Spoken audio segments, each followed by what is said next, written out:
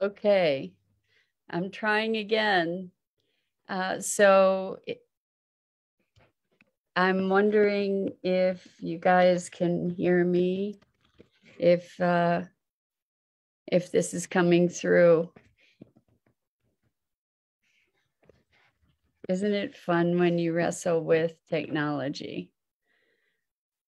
So um, I'm giving it a shot. I think we might have to abandon this for today. Um, anyway, if you're hearing this, I just want to wish you a wonderful weekend.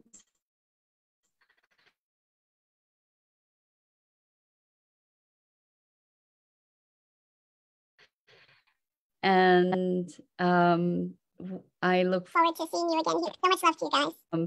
I don't know if this is streaming or not. So you know what, I'll give it a shot anyway. It looks like maybe it's working a little better now. Although I don't, if you were in the chat, you might have to log out and come back. Anyway, today was to talk about human being versus human doing. Hi, Roslyn. Okay, so is this working now? Is the sound okay? I guess we get to roll with things as they arise, right? So this notion of needing to do things to prove things in the world. Oh, good. Thank you, Rosalind. Much appreciated. The idea that our value in life is determined by what we produce in the world. Thank you, Lisa. So glad to have that feedback. Appreciated. Is something that I think at its root, the assumptions that are underlying that notion of we are only as good as what we do in the world is a sort of an upside down perspective, but it is reinforced at every turn in our lives.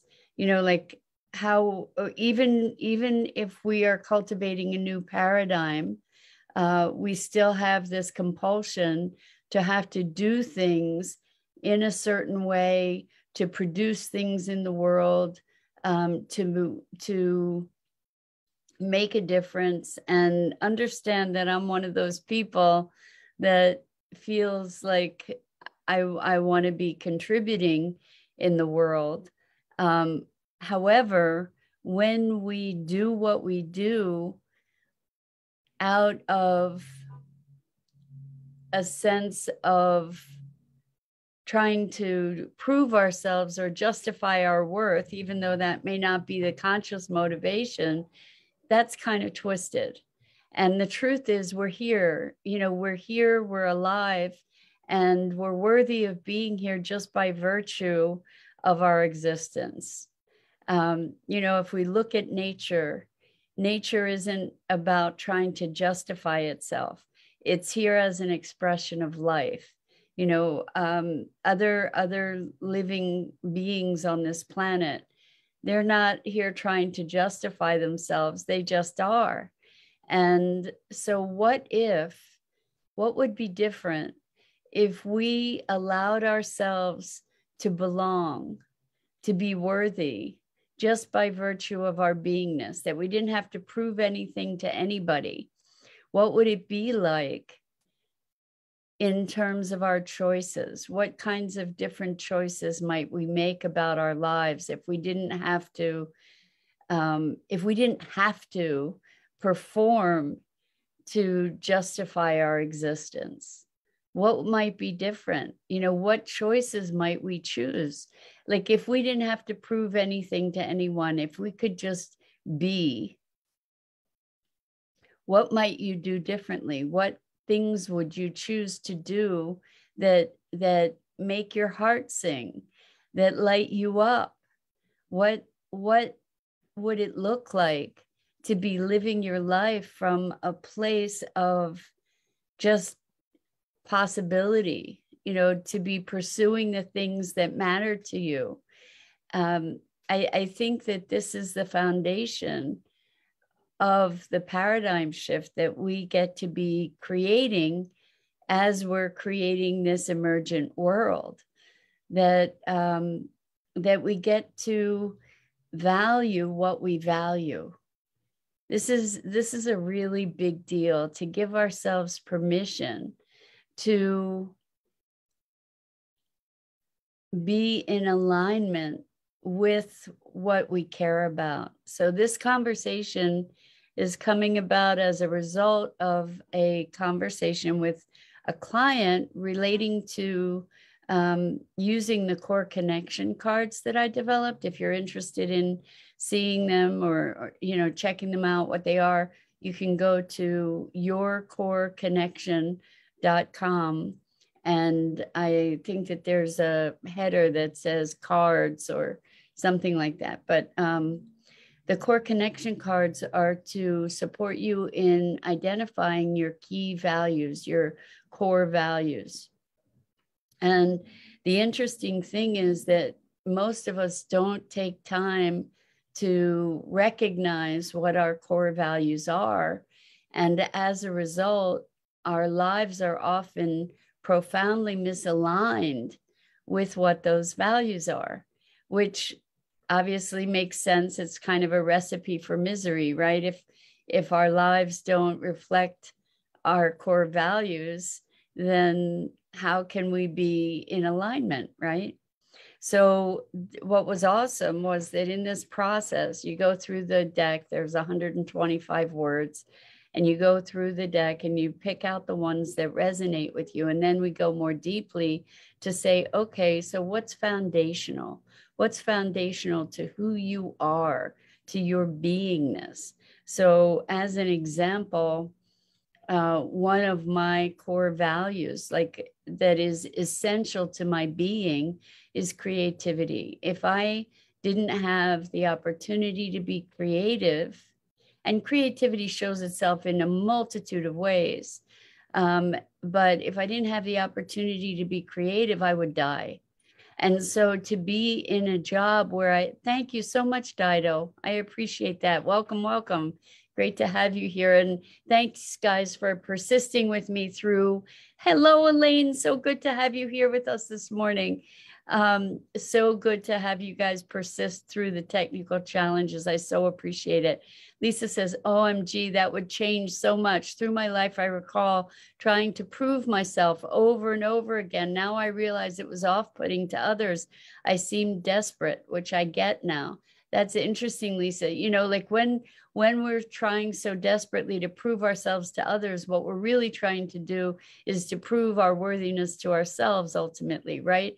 And what we're doing is we're gauging our value based on other people's ideas or perceptions or opinions, right? Judgments, other people's judgments. So we're trying to, maybe we're accumulating all kinds of credentials. Maybe we're doing all kinds of things in the world, just trying to prove what we are up to. So Dido says, Dido here, using the cards was so profound for me. I realized spirituality was right up there for me. Beautiful, Dido. Thank you so much for sharing that, because that's actually what happened for this other client too, is recognizing that spirituality was the primary value and everything else lived underneath that. And then they realized that in their lives, in their marketing, in their presence, that spirituality was absent.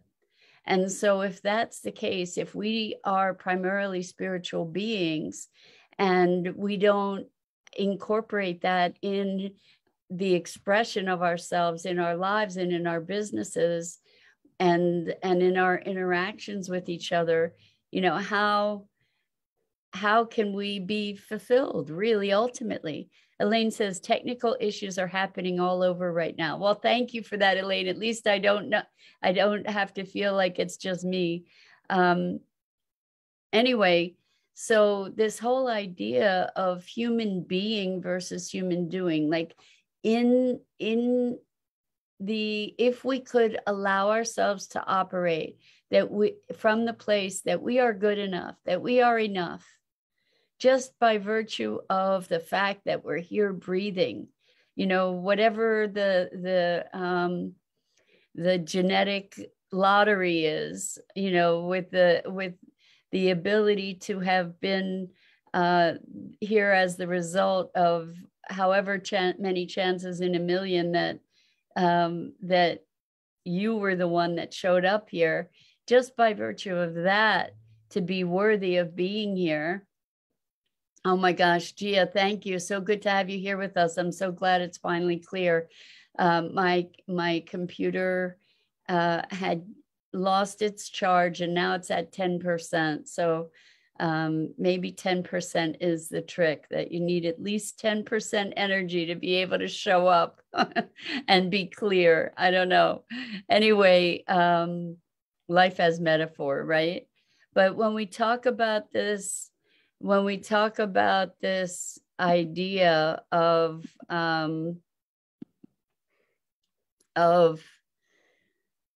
sufficiency, you know, if we were to operate from a place of sufficiency, then we could make choices that were actually in alignment, or more, we would be making choices that are in alignment with what our heart is calling us to express, right? And so I have a client in 4 minutes, so I have another minute or two, and I'm so sorry today's conversation got cut short, but it's all perfect in its way, right? So Lisa says you can live on 10% of heart function too. Interesting, right? 10%. Now imagine if we lived on 100%. Oh my gosh, right? So in alignment with our values, maybe most of us are living with like 10% because we're not really clear about having identified, really truly identified our actual core values. And when we're in alignment with our values, when we expose our values to ourselves, then we can be living a very much richer life. And so this notion of being a human being instead of a human doing. The human doing part is the part that is really trying to achieve validation from externals or from our own judgment about who we think we should be rather than who we are. So the trick with these core connection cards with the values exercise, the trick is to be really honest about what your values actually are. We will have the topic again, Gia. Maybe I'll start it off Monday with this. Thank you for asking. And I appreciate that. I think I will revisit it on Monday because it's a really, really important topic. And anyway, when we stop thinking about the values we should have, you know, or the things we aspire to, and the things we really truly value as shown in every aspect of our lives, then it's a very different experience. So Lisa says, Mira, I hope you and your family have a very happy Passover. Thank you so much, Lisa. And to everyone who is celebrating Passover, the wishes out to all of you. And again, thank you for hanging in through the technical difficulties. Gia says, and I'm going to have to run in a second, on my spiritual journey, I'm realizing how we are human being and not human doing. And that's where stress comes in and illusion takes over. Absolutely. I can't wait to have this conversation with you guys. We'll do it on Monday. Being is all we are here to be, Isabel says. Yes. And if we could figure that out, how much happier a world we would be in, right? Isn't it true? So Lisa says, a very holy day. Sweet your intentions. The gates of heaven are open. Happy hologram, says Isabel. Beautiful. Love, love, love to all of you. I'm Mira Rubin. This is the Core Connection. I try to go live each weekday morning at 9 a.m. Eastern here on the Enlightened World Network Facebook page. And please check out the other awesome programming on Enlightened World Network. So much love to all of you.